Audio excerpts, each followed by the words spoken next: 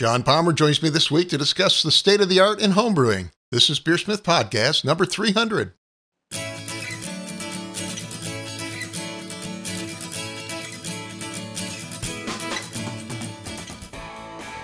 This is BeerSmith Podcast number 300, and it's early March 2024. My good friend John Palmer joins me this week to discuss the state of the art in homebrewing.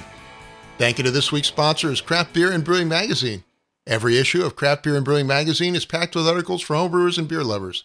They offer access to videos, brewing courses, exclusive articles, and the amazing Craft Beer and Brewing Magazine. Go to beerandbrewing.com to get your subscription today. And also the Barrel Mill, creators of the Infusion Spiral, used to add flavor and aroma to wine, spirits, and beer.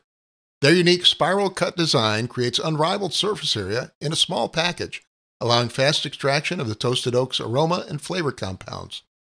Looking for woods other than oak? Try their exotic woods, offering spirals made from amburana, American and French oak, aspen, Spanish cedar, cypress, and sugar maple. For more information, go to infusionspiral.com. Again, that's infusionspiral.com. And BeerSmith Web, the online version of BeerSmith brewing software. BeerSmith for the web lets you design great beer recipes from any browser, including your tablet or phone. Edit recipes on the go with access to the same full suite of recipe building tools as our desktop version. Try BeerSmith Web by creating a free account at beersmithrecipes.com. And finally, a reminder to click that like and subscribe button on YouTube, iTunes, Spotify, or whatever platform you're on. It's a great way to support the show. And now let's jump into this week's episode. Today on the show, I welcome back John Palmer. John is the author of the top-selling homebrew book, How to Brew, as well as the definitive book on brewing water. Today, he joins us for our special episode number 300 to discuss the state of the art in homebrewing. John, it's always great to have you on the show. How are you, my friend? I'm doing really well. It's good to be here. Yeah. It's welcome to episode number 300. Hard to believe it's been that long. But yeah, that's quite the milestone. Yeah. You were actually you first appeared on episode number 3. I looked it up back in November of 2010. Wow, that's surprising. It's been that long, isn't it? Yeah, 2010. Yeah, and this is actually your 19th time on the show, if you can believe that. Wow. Okay. Well, we got to do at least one more. Yeah. Round it up. Well, you're also one of the most downloaded guests. So great to have you, John. How are you? I'm doing well, thanks. So anyways, today you wanted to discuss some of the state of the art in homebrewing and how homebrewing has evolved a little bit over the years. Last episode, I actually had on our good friend, John Blickman, discussing how equipment's kind of evolved over the last 30 years. But you've been in the business about that long as well. How has homebrewing changed from your perspective over the last period of time? It's interesting that, as you say, that you just talked equipment last time, and 300, episode 300 versus 3 and so on. Yeah, it has evolved a lot over the last 15 years, last 20. And you, I believe, started homebrewing a year or two before I did, back in the early 90s. Actually, I started in 87, if you can believe that. There you go, yeah. I had my first homebrew in 87 or 85 or something like that. But, as we say. It has evolved a lot. Initially, I think we as homebrewers were trying to copy professional brewers, methods and equipment, because that was the only example we had. Now, we had our good friend Charlie Papazian, saying, hey, it's not that difficult. You can do it with 2 buckets. You can use malt extract and brew with very simple equipment. And I remember, 20 years ago, having homebrews where they were just excellent in terms of balance and lack of off flavors. I mean, they were just outstanding beers. Brewed on very simple equipment. And at the time, we were trying to go technical. We were trying to build these 3-tier systems, gas-fired, automatic burners and so on. And at the time, we were brewing large batches. 10-gallon batches were not uncommon.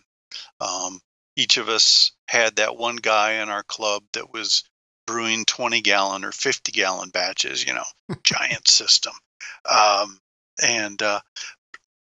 But I think part of the reason for that was because good craft beer, in the 90s, was not really available.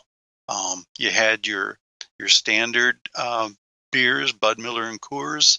You had a few imports that you'd have to go to a specialty bottle shop or something to find. Not like today, where you can walk into any grocery store, any gas station, and get some Sierra Nevada, some Stone, some Treehouse, or whatever. I mean, there's so much craft beer readily available today that I think that has been a big influence on the state of the art of homebrewing. So I guess I'm kind of wandering all over the topic, but to sum it up, I think we're seeing, recently a trend to generally to smaller batch sizes, smaller equipment, more compact equipment, and simpler methods, I think, overall as well. I mean, with all the people you interview, are you seeing those same kind of trends yourself?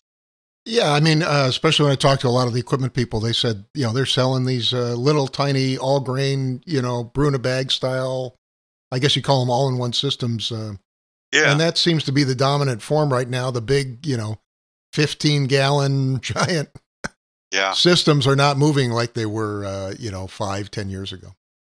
Yeah. And I mean, I think part of it is the fact that I'm getting older. I don't feel like, hauling a 20-gallon pot off the top of the brew stand down to clean it and dump it, it's the smaller all-in-one, for a 5-gallon batch size or even a 2.5-gallon batch size is much more convenient and practical for me these days. Well, I mean, what do you think is driving it? Is it like a byproduct of COVID? Is it the fact that people are gathering a little bit less? Is it just the convenience of the smaller systems, or is the whole homebrewing industry aging? I don't know. Yeah, I think it's a combination of all those factors, but I think the biggest factor of all is the ready availability of good craft beer everywhere. Mm-hmm.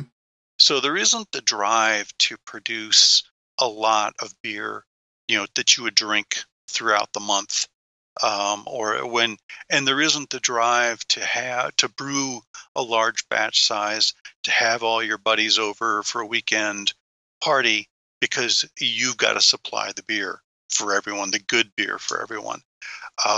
These days, everybody can swing by the grocery store and grab a 6-pack of some really good craft beer of any style and bring it. And, so that we've talked with various friends, like, as we age, we're not drinking as much as we used to 20 years ago.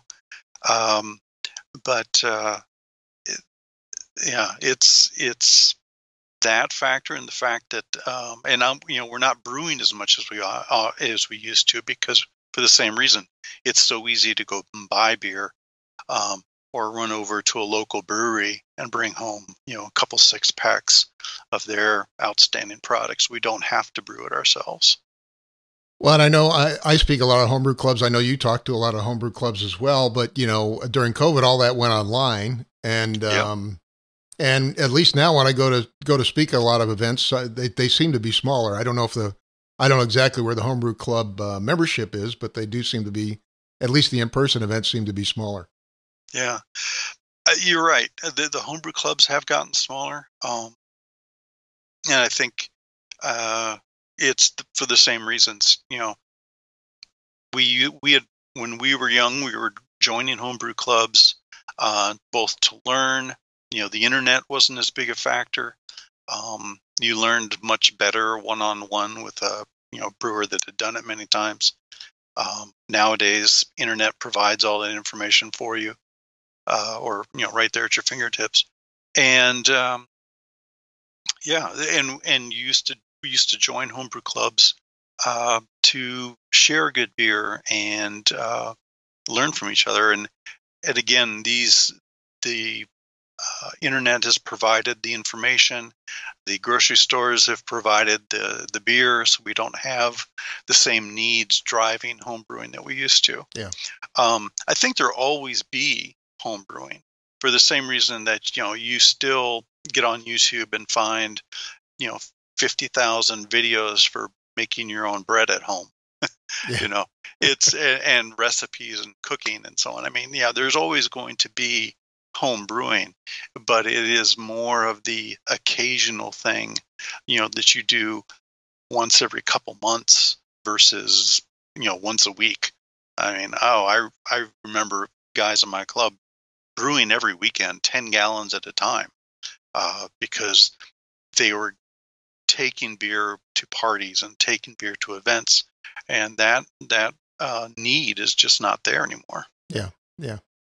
Well, let's get into the nuts and bolts of brewing a little bit. One of the topics you wanted to talk about was use of adjuncts, which does seem to be evolving over time. Yeah. How is that changing? Well, yeah, that's a fascinating topic. Again, with this ready availability of good craft beer, we're becoming much more familiar with diverse styles as a general population, the general public, than we were 20 years ago. So a lot of those styles, you make use of adjuncts. And when you consider that the most popular beer style in the world, American light lager, is made with about 25-30% adjunct, whether it's flaked corn syrup, rice syrup, or flaked rice. I mean, whichever form you want.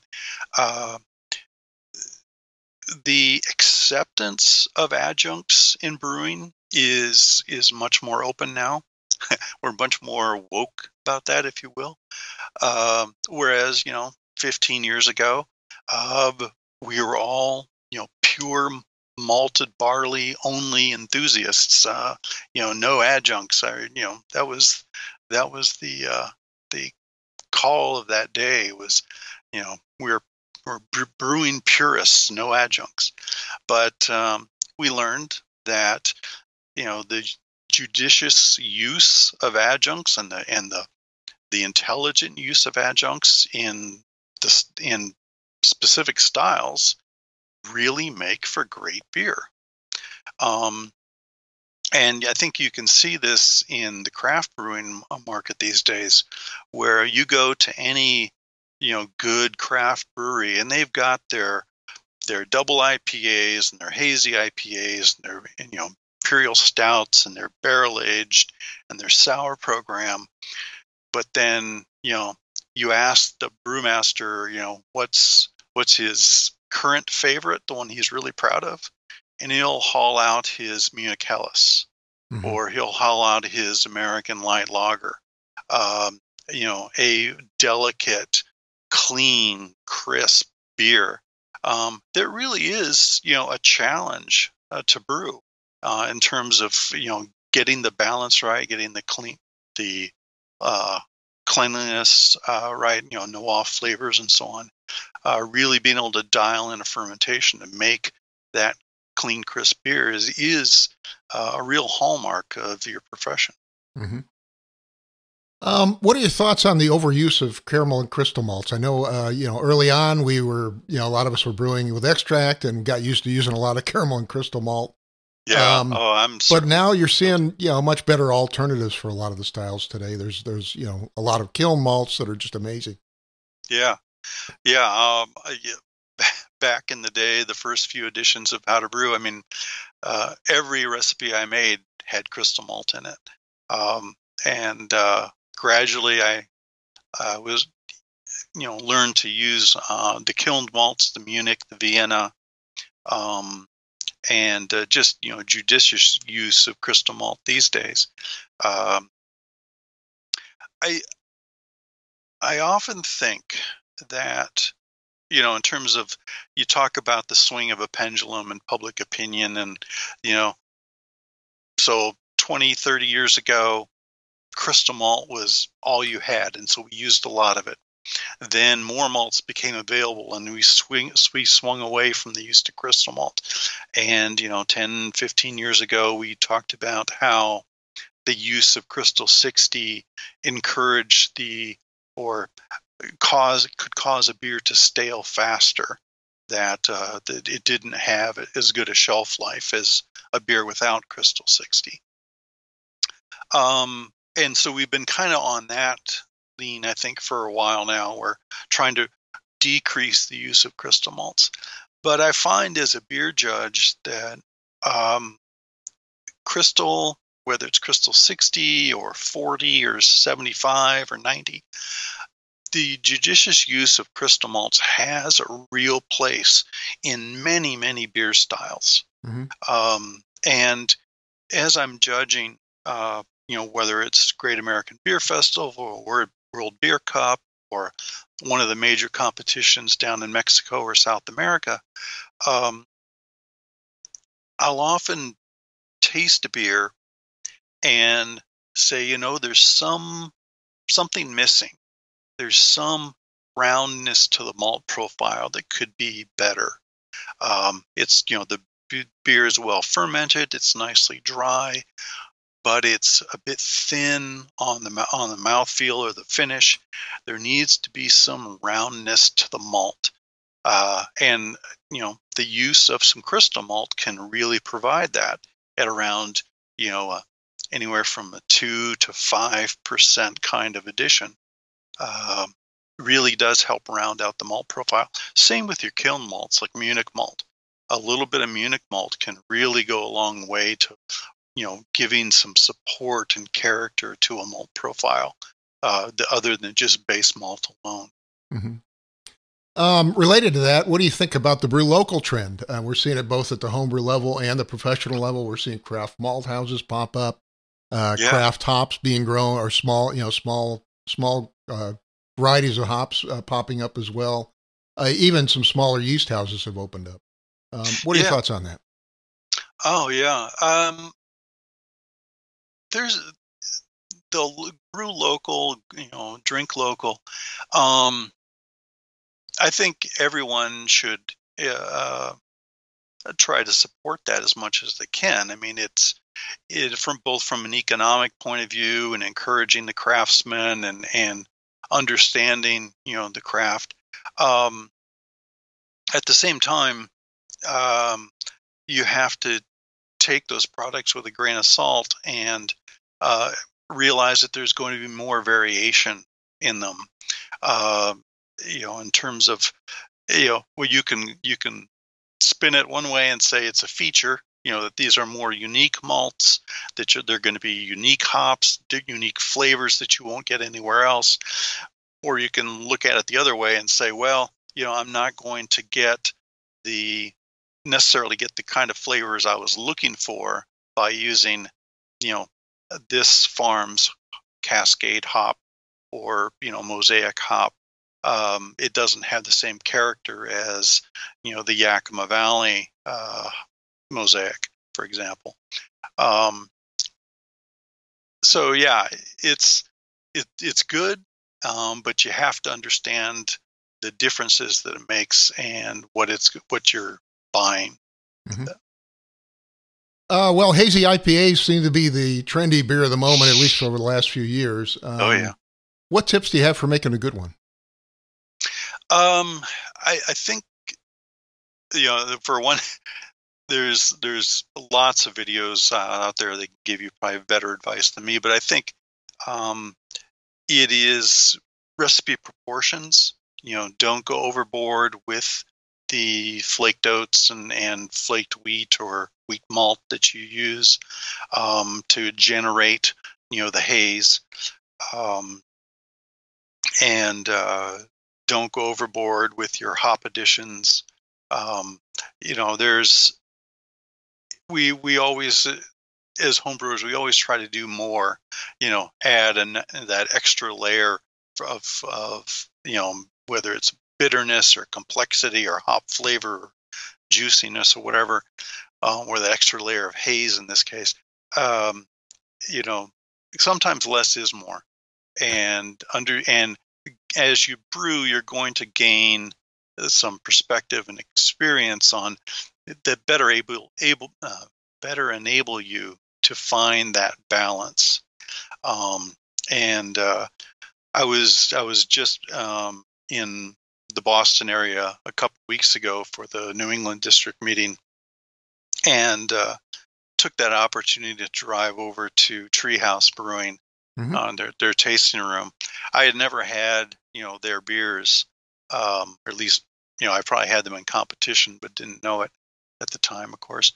But so I took the opportunity to go try the Julius and the Hazy and a couple other beers that they had there at Treehouse. And my goodness, those are a step above some of the hazies that I've had here on the West Coast, in terms of depth of flavor, degree of haziness. I mean, they were literally as thick as orange juice, and people say that, but until I actually drank the beer for myself, in front of me, I didn't realize how true that was.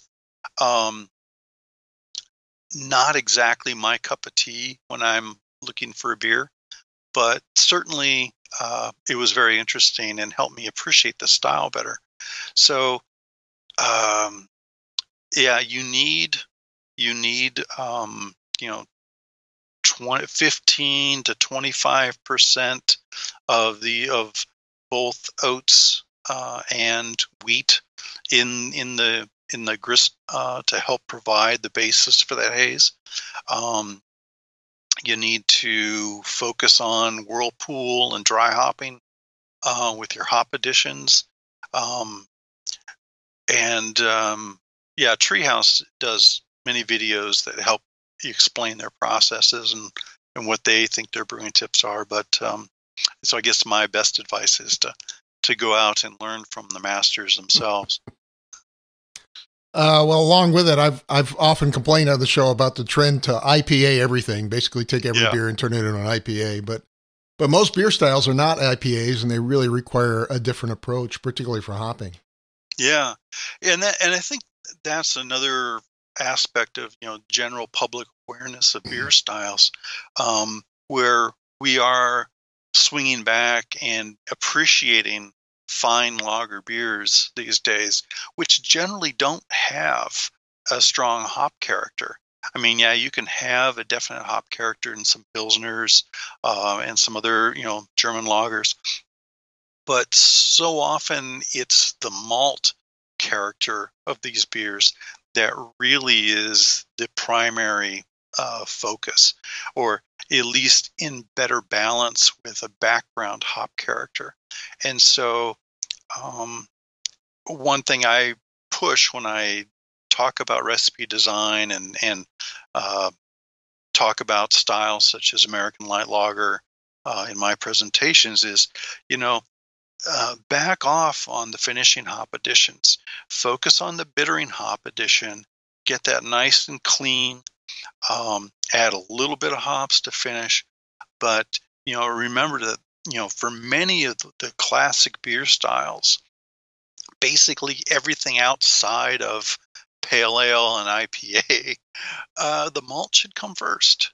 And so, give it a chance, especially as you're formulating that recipe and conducting those hop additions in your process.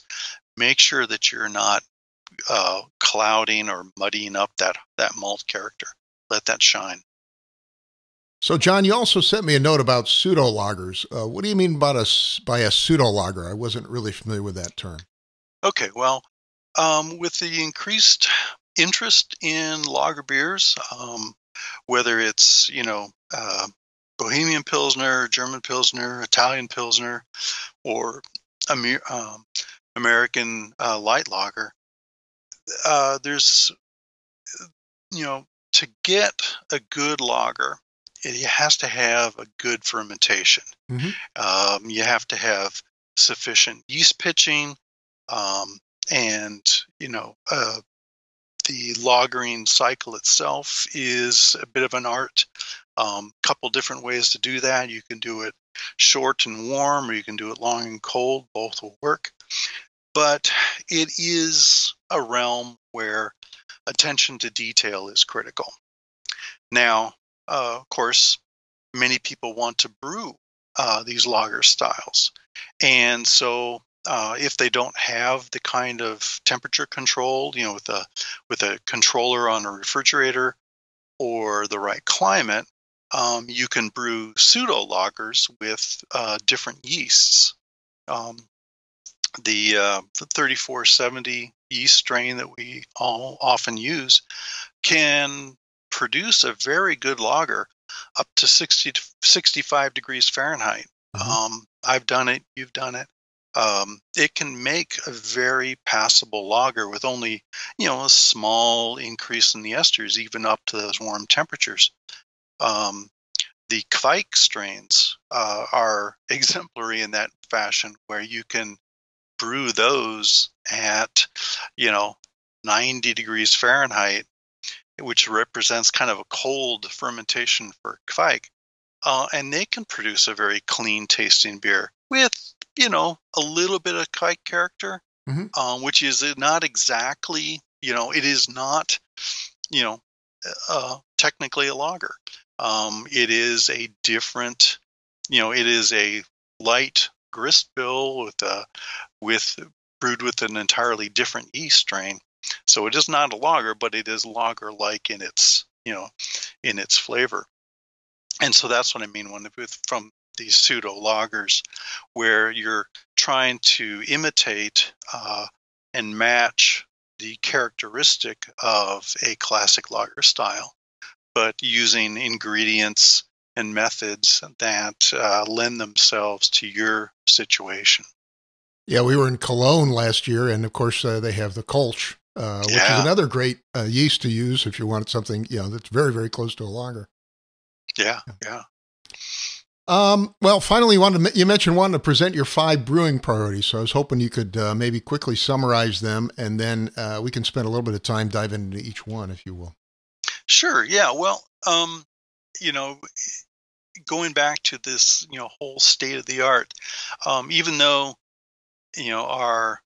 our equipment has evolved over the last 30 years and our techniques have evolved a bit, and certainly, as we just discussed with ingredients and yeast availability and so on, much more options available to us. These 5 priorities still hang true. Number 1, good sanitation. You still have to have good sanitation if you want your beer to turn out right, because we want the yeast to ferment the beer, not some, wild yeast or bacteria. Number 2 is all about your yeast management, proper pitching rate. Number 3 is your fermentation conditions, temperature, and also as well as aeration and so on. That's, as I often say, the good fermentation of a bad recipe will make a better beer than the bad fermentation of a good recipe. Fermentation is key, and so understanding that it is your yeast management and your fermentation conditions that are very important. I mean, they're second only to, proper sanitation. Those are the second and third priorities. From there, number 4 could be the boil. I think during the boil, we are generating a lot of the flavors from the malt. A lot of reactions are occurring during the boil, both hop isomerization, concentration of the wort, melanoidin reactions. There's a lot of chemistry occurring during the boil. So understanding that we're depending on the boil, to generate a lot of the flavors in our beer is a priority. And then finally, recipe proportions. As I said, good recipe, bad recipe, understanding the proportions of ingredients, trying to make, it's kind of like trying to make a sandwich. You don't want to, have very thin bread and a whole jar of mustard with just one pickle. I mean, that's not a very good sandwich. You want to get the proportions of the ingredients right. And so it's number 5. It's you can brew a good beer with almost any recipe, but understanding the proportions will make it better. Great. Well, we got a few minutes, so let's go through each one in a little more detail, starting perhaps with sanitation. One of the things I always like to talk about, for example, is that there's a difference between cleaning and sanitation, right? Yeah, that's very true. You can't really sanitize something that's not clean. And very often on the hot side, that is everything that occurs prior to the boil, you can be satisfied with simply being clean. That is the surface of your vessel and so on, and your equipment being clean of debris and foreign contaminants, Sure. like bug guts or something. Dirt. Yeah, dirt. That's cleaner. And then in the cold side, once you've passed the boil, now you have to be more concerned about cleanliness and sanitation. And it is important to sanitize your surfaces that come in contact with the wort. The wort, of course, is a very nutritious growth medium for the yeast, and we want to keep that wort for the yeast. We don't want any wild yeast from the air or from a surface, such as a spoon that's been sitting out, or a fermenter that wasn't properly cleaned and sanitized. We don't want any other microorganisms to be present on those surfaces. And so when you sanitize something, use either heat or chemical methods to do what we call a 5-log or a 6-log reduction in the number of microorganisms that exist on those surfaces. And so when something's sanitized, it means that those organisms are no longer present in any number, in a sufficient number to be able to reproduce enough to contaminate our wort or our beer. Mm-hmm. Let's go on to sufficient yeast pitching. I know we did an episode on this, I think, some time ago, but yeah. Can you talk a little bit about why having, particularly under pitching, I guess, is a problem for many homebrewers? Yeah.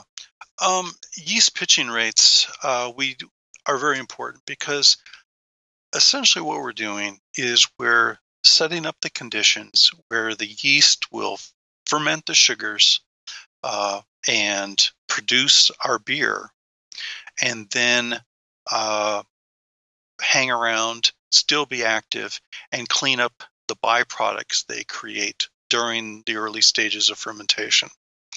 And I guess, if you're new to brewing, this may seem kind of far out, but when yeast ferment, they take in a lot of nutrients from the wort, amino acids, sugars, lipids. Lipids are like fatty acids and so on. Just like, when we eat, we try to eat a balanced meal. The yeast try to eat a balanced meal as well. And the wort provides that. If you give the yeast conditions where it's warm, they're ready to go, they will eat those sugars quickly. And it's like when you sit down to a buffet, you're just shoveling food in, you're making sure you get your money's worth. You're not taking your time. And, if you're eating, like, for example, chicken wings, you don't clean the wings to the bone, where, you'll eat half of it and set it aside. That same kind of, mentality kind of exists with the yeast. When you first pitch the yeast to the wort, if it's nice and warm and they're highly active, they're going to start processing sugars and throwing off lots of waste products as they ferment. Those waste products can be acetaldehyde, can be acetohydroxy acids that make diacetyl, a number of short-chain fatty acids, aldehydes. Fusel, I think, fusel alcohol. Yeah, right? Fusel alcohols.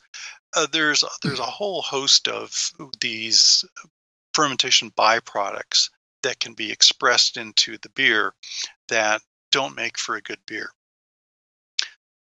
If you don't pitch enough yeast, the yeast will generate those byproducts, but they have kind of a finite life. They can only reproduce so many times, and then they fall dormant.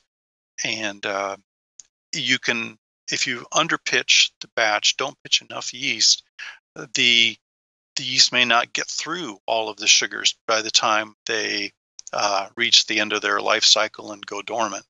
And so you can end up with an under-attenuated beer or a beer that just has lots of these byproducts left behind, the diacetyl, the fusel alcohols, the acetaldehyde, all these different things. If you pitch a sufficient amount of yeast, the yeast will ferment the sugars, and they will still be hungry at the end of the fermentation. They'll still be hungry when they finish those sugars. And now they're looking around saying, what else can we eat? We have these byproducts. I can still process those. And they'll clean up the diacetyl. They'll clean up the acetaldehyde. And this is what we call the maturation phase of fermentation. So, part of being a good brewer and a good cellarman is understanding the yeast pitching rates and the fermentation conditions in order to promote good maturation and cleanup of the beer. Mm-hmm. You discussed fermentation temperature, of course, just a minute ago when you were discussing yeast and why it's important to keep it at the right temperature. Can you talk about the boil, perhaps? Oh, yeah. Okay. Well, as we were saying, the boil is where a lot of the chemistry happens. A lot of chemistry happens in the mash. We're setting up the conditions in the wort that will come into play during the boil. And among those is the pH of the wort. So when we go to the boil, when we add our hops, the hops will isomerize, the alpha acids will isomerize to create the bitterness that we want in the beer to balance the sweetness of the malt. And isomerization has basically two factors. It's a chemical reaction. So one factor is temperature. The higher the temperature, the more the alpha acids will isomerize, that is, change their molecular geometry to make them more soluble and more accessible to our taste buds. And then the other one is pH. And the pH is essentially how far the percentage of alpha acids that will isomerize. And pH is not a measure of that. pH is a measure of chemical equilibrium, and it represents the equilibrium of our isomerization. So I'm not explaining that very well, but the higher the pH, the more isomerization will occur during the boil, but it will be a different flavor depending from the hops. Higher pH tends to make the bitterness a little harsher, a little bit coarser than a lower pH. Lower pH, less isomerization, but the character of the bitterness seems to be nicer. Mm-hmm. And then finally, good recipe proportions. And we did talk a little bit about this. We were talking about specialty malts, but really most of your beer should be base malt, right? Yeah. 80-90% of any beer recipe is base malt. So getting a good quality base malt that, when you chew the kernels has a good flavor, a good bready, malty flavor, that's key, because that is the flavors you're going to taste in your beer. when you go to add, you know, specialty malts to that, the specialty malts that may be characteristic of a specific style. For example, Irish Stout. You add roasted barley or black malt. You want to add enough to contribute that signature flavor, but you don't want to make a stout that is 50% black malt, because that will overwhelm the balance of the beer, and you'll lose the breadiness and the maltiness of the base malt, and only be left with a black malt flavor or a coffee-like flavor. So most beer styles, you want to include a signature specialty malt, whether it's Munich malt for a dark lager, or black malt, or for a porter or a stout, crystal malt for a amber ale. You want to use an appropriate proportion, and that typically is somewhere between 5 and 15%. 15 for a very strong character. Well, John, we are running a little bit low on time, but I wanted to, before I go, I wanted to mention that you actually have a new book coming out, but this one's actually going to be in Spanish, I understand? Yeah. Over the last few years, I've been working on a book I call How to Brew in Your Kitchen. And as I've seen the evolution of the hobby in terms of equipment and technique over the last 10 years, we're moving towards simpler processes. I think brew in a bag is a very easy way to to brew a beer. Mm-hmm. And we've seen the transition to all-in-one type systems. A lot less cleanup. When I think back to the couple hours I used to have to spend at the end of a brew day, washing out large kettles and so on, cleaning out my pumps and this and that. It's an all-day affair. Yeah. Where now I'm brewing on a smaller all-in-one. It's much easier to clean up. Takes me half an hour tops to get that cleaned up at the end of the day. It's really nice. So this book, How to Brew in Your Kitchen, focuses on a simple brewing method. Brew in a bag, no sparge. I start out with a 2.5 gallon or 10-liter batch size, because that's about as much wort as you can easily boil on a kitchen stove or hot plate. Mm-hmm. As my own children, moved out of the house and moved into apartments, and I would go visit, it's like, wow, you don't have much space in here, And I realized, it's like, yeah, today's new brewer, they don't have, the garage or the shed out back to do their brewing in like we did. We had a different point in our lives. They're in an apartment. They've only got a limited amount of space. They've got a standard kitchen stove that really can't put out a lot of heat.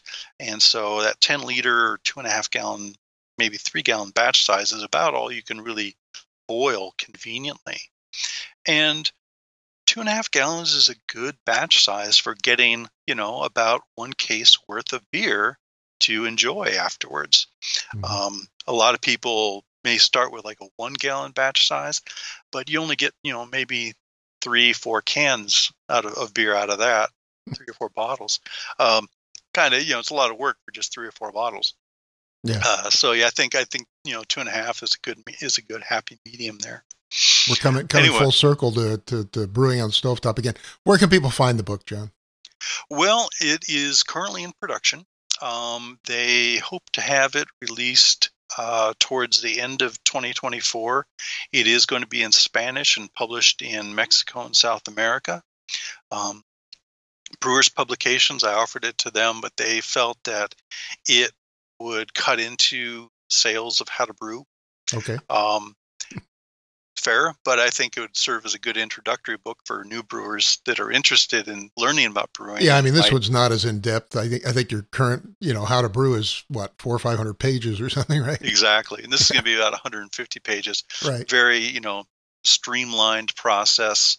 To allow you to pick up a book, and brew good beer easily at home. That's the whole goal of it. Well, John, good luck with your new book, and a pleasure having you on for episode number 300. I want to just really quick your closing thoughts on the state of the art in homebrewing. Yeah, it's going back to simpler is better. Going back to, easy brewing techniques, no sparge, but still focused on brewing superior beer. Awesome. Well, John, thank you again for coming on the show. Really appreciate you being here. Thank you very much, Brad. Pleasure. Today, my special guest for episode number 300 was Mr. John Palmer, my good friend as well, author of How to Brew, which is, of course, the definitive book on brewing, as well as a definitive book on brewing water. Thank you again, John. My pleasure. A big thank you to John Palmer for joining me this week. Thanks also to Craft Beer and Brewing Magazine.